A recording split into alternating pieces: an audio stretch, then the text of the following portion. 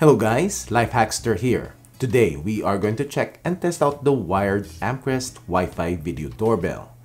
Amcrest got in touch with me a while back and asked if I can review their doorbell. Thank you Amcrest for sending me a unit out. We will check out its features, set it up, do the installation, and run a battery of tests and see if this video doorbell is a good fit for your home. But before we start, I decided to make a separate traditional chime doorbell setup, which I will use starting with this doorbell and moving forward. And I'll be using it when I will be testing wired Wi-Fi doorbells instead of using my home setup. I've also used the AC adapter, which also works, but I have to also test the chime connector kits, which most if not all wired Wi-Fi doorbells comes with. Just like in your wired doorbell chime in your house, there is a chime box and also a transformer. With the transformer that I'll be using, I'll wire it with 24 volts AC output, which has been tested to work reliably with Wi-Fi video doorbells like the Ring Pro and the Nest Hello. Now let's check out the features of the Amcrest Wi-Fi video doorbell. It is Wi-Fi enabled, Full HD 1080p, two-way talk, motion alerts. This is the model AD110. It has a 2 megapixel CMOS sensor, 1920 by 1080, and records up to 30 frames per second. It has a 140-degree field of view, night vision of up to 16 feet, motion detection which uses PIR heat sensing of up to 16 feet, works with iOS or Android devices, IP55 weatherproof, working temperature of -22 degrees to 122 degrees Fahrenheit. And this is wired, which will use your existing doorbell wiring and is compatible with 16 to 24 volt systems. This doorbell will record motion activated events and will store the footage to a micro SD card and is compatible to up to 128 gigabytes. It also has an optional cloud recording, which I have issues with. You can sign up for a 1-year free trial of 3 days motion detected events, and after the trial it will be $2 per month per camera. My issue with this is that it will only record 12 seconds and has a 7-minute cooldown period. This option is not worth it, and if you want 7 days recording and without recording limits, then it will be $5 a month. I'll just stay with the micro SD card recording option. This video doorbell can also be configured to work with Amcrest NVRs and DVRs and live streaming to Blue Iris and third-party software using RTSP. Time to open up the box. We have a warranty paperwork, doorbell installation guide, and chime kit installation guide. We have some wire nuts, connector, and machine screws, and plastic anchors. We have an extra faceplate which is silver and also has a black one which is already installed in the doorbell. We have the chime kit wire harness and extra wires. We have a drill bit. We have a Phillips screw and Torx driver combo. Then we have the doorbell itself. We have the camera lens, PIR sensor here on top, infrared LEDs and light sensor in the front, and we also have the speaker in the middle. And the doorbell button surrounded by an LED ring light. Doorbell push sounds like this. On the back, the doorbell camera is already installed in the mounting bracket. On the bottom is a Phillips head screw that you need to loosen to separate the video doorbell to the mounting bracket. We then have the 2 terminal screws to connect to your existing doorbell wires. This doorbell camera is all plastic. Then we have the chime kit, which you need to install to your existing chime box. The faceplate can be easily removed by pulling on the indentations on the sides and pushing it off from the camera. On the side, there is a rubber flap, which when pulled out, you will see the micro SD card slot. And you can install up to a 128 GB card, class 10 or higher. On top of the slot is the reset button. You can then easily snap the faceplate in place. Time to install the chime kit. Connect the wire harness to the chime kit and loosen the front screw and connect one of the wires. Then connect the other wire to the trans or transformer screw. The chime kit is too big to be installed inside the chime, so you will need to stick it outside using the included mounting tape. Time to install the video doorbell outside. First, make sure the breakers are off, or in my case, the doorbell chime and transformer are unplugged. Push the doorbell wires through the hole in the mounting bracket. Screw in the bracket using the included screws. Loosen the terminal screws and screw in the doorbell wires. It doesn't matter which wire connects to which terminal. Push the doorbell to the mounting bracket and secure it in place by screwing it on the bottom. Time to set up and configure the Amcrest video doorbell. Download, sign up, and log into the Amcrest Smart Home app. Click Add Device. Scan the QR code which is behind the faceplate on the camera. Click Next. Set the device password and click OK. Choose which Wi-Fi network the doorbell is going to connect to. Type in the password and click Connect. Name your doorbell, which mine will be named Front Door. Choose what type of existing chime you have, which I have the mechanical chime. Set up the time zone and click Next. And the connection is successful. Let's check out the live view. Yep, it works. Let's check out the settings in the app. On the main app page, you will see your camera. Click on it and we'll go to live view. You can select multi-view if you have other Amcrest cameras you want to view. And there is talk, which is X'd out, and I'm not sure why. So you're not able to use two-way talk in live view, which you should be able to, but you can listen or turn off the speaker. Then you can change the video quality of the live view from standard to high definition. You can take a snapshot or you can record the live view, and this will be saved in My Files in the user setting. On the bottom, we have the live view, which we are currently in, and cloud recordings, which I'm not going to sign up, and the micro SD card, which shows all the motion recorded footage. There is no option to share or download the footage to your phone. Going back to the main app page, on the bottom, you have Devices and Events, which is another location where you can view recorded footage from the micro SD card. But there's still no option to download the footage. There will be a magnifying glass icon on the footage that when you click on it, there will be a download button, but will only save the snapshot.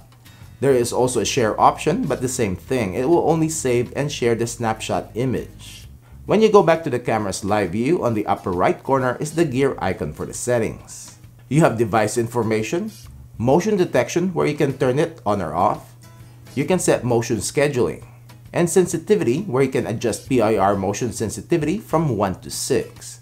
So I'll choose 4 and you will see that it is saved, but when you get out and get back in on the setting, it will be back to 0. Don't worry, there's some more bugs on this app.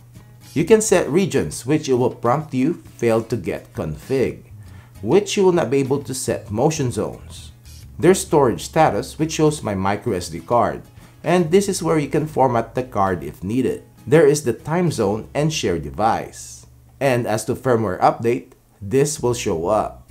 This version does not support cloud updating, so I cannot even update the firmware. Now we have Wi-Fi settings, location setup, and we have video settings, which you will need to change, especially the quality. Click on HD and click the pen edit icon on the side. This is important because the default will be 1080p but at 15 frames per second. You can adjust this from 1 to 30, and surely you will need to change this to 30 FPS.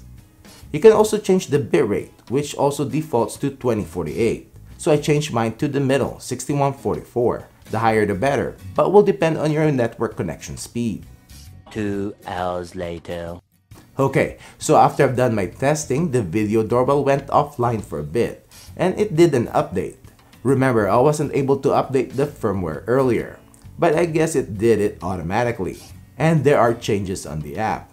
First, the two-way talk now works in live view, and also you can set the motion zones, which is a good thing. But I lost a major feature setting. There are no video settings now, so you will not be able to tweak the camera's color and brightness, but more importantly, you will not be able to change the frame rate and bitrate. The doorbell with this update only records in 15 FPS. I hope that Amcrest just mistakenly deleted this setting. So time to show my testing.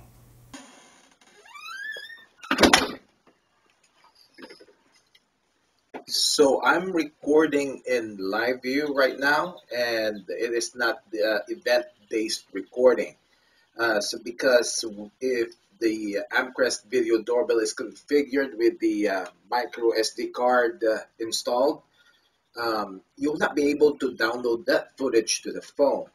I don't know if the Amcrest is going to update that in the future. But I think you can only download the footage to your phone if you are subscribed to their cloud service. So this is how the Amcrest video doorbell looks like, the video and audio quality. And this is how it looks like when I'm close to the doorbell. And this is how it looks like when I'm close to the door.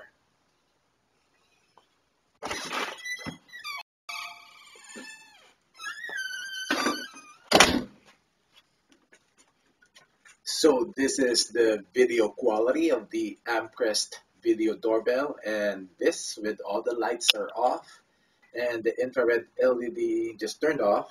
I don't know what happened, and now it's starting to turn on again. There's some issues with this doorbell. Anyway, so now the infrared LEDs are on. So there's two of them. So this is what it looks like. And this is what it looks like when I'm close to the doorbell. And this is what it looks like when I'm close to the door. It's turned off.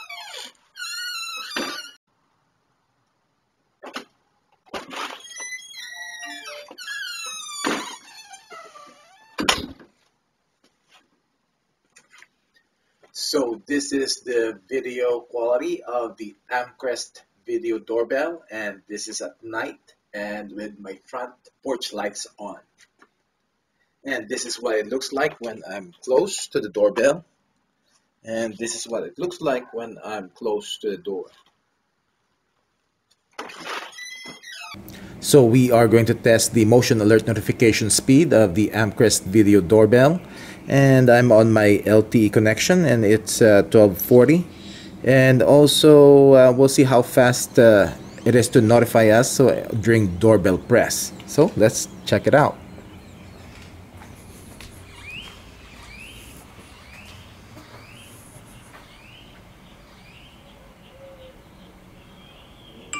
There you go.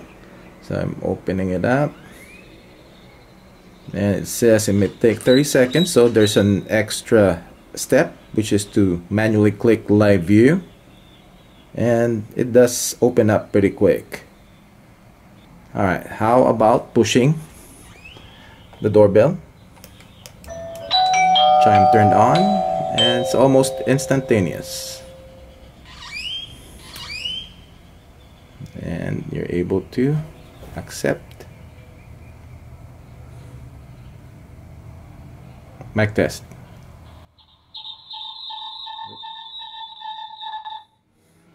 So it's been about a minute. It's 12:42 since the end of the first test. We'll see what the cool-off period of the Amcrest video doorbell.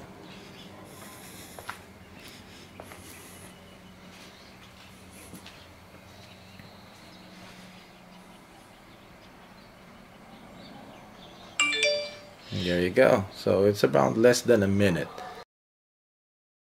Show me Amcrest doorbell. Okay.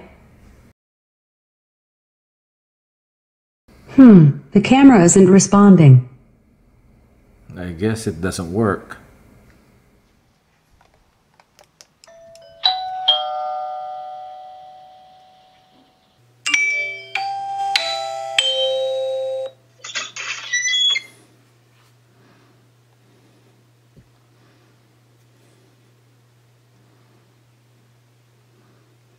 Yes, can I help you? Yes, can I help you? Yes, I just wanted to know if LifeHackster was here. Yes, I just wanted to know if LifeHackster was here. Sorry, he's not here right now. You want to leave a message? Sorry, he's not here right now. You want to leave a message? Oh yeah, I just wanted to stop by, tell him he's doing a great job with the reviews. Alright, I appreciate it. Or, I'll tell him. Alright, thank you. I realized that when you answer the doorbell press, the recording will stop, just like with the Eufy video doorbells when they were initially released. But Amcrest knows about this, that they added a record button when you answer the doorbell. So this is another step that you have to do, and even if you do hit the record button, it will only record the doorbell side of the conversation, and not the phone side. As to motion recording, the Amcrest video doorbell has a 3-second pre-recording, which they didn't advertise. But as you can see in the footages when we are going out of the house, you will see that the camera started recording before the motion sensor has been triggered. And even when I had issues with the motion zones, the doorbell has been reliable in motion detection. In actual footages though, because of the short 16-foot range of the PIR sensor, most of the motion events of the people coming to your door will start when they are already in the frame of the camera. And that is why I initially thought that this video doorbell only starts to record when it senses motion and doesn't have a 3-second pre-recording. Overall, the video quality is okay. There's no HDR or WDR, so bright areas will be washed out and shadowed areas will be underexposed. Audio is pretty good though. Motion notification has a delay, but it's not too long. Doorbell push to notification is almost instantaneous, and opening of the app is pretty decent. But the app after the automatic update fixes the bugs, but remove the video settings, which now the camera will only record in 15 FPS, and not 30 frames per second, which the camera is capable of. There is also no option to turn on or off the night vision. And you will not be able to download motion recorded footage in the microSD card to your phone. And the only way to do it is to remove the microSD card and stick it to your computer to download the footage. So what do you think, guys? Any questions? Comment down below. Thanks for watching, and I hope you liked this video. And don't forget to give it a thumbs up and subscribe to my channel if you haven't done it yet. And click the bell notification so as to get notified when I upload product reviews like this video, product updates, comparison videos, and long-term reviews. Thank you.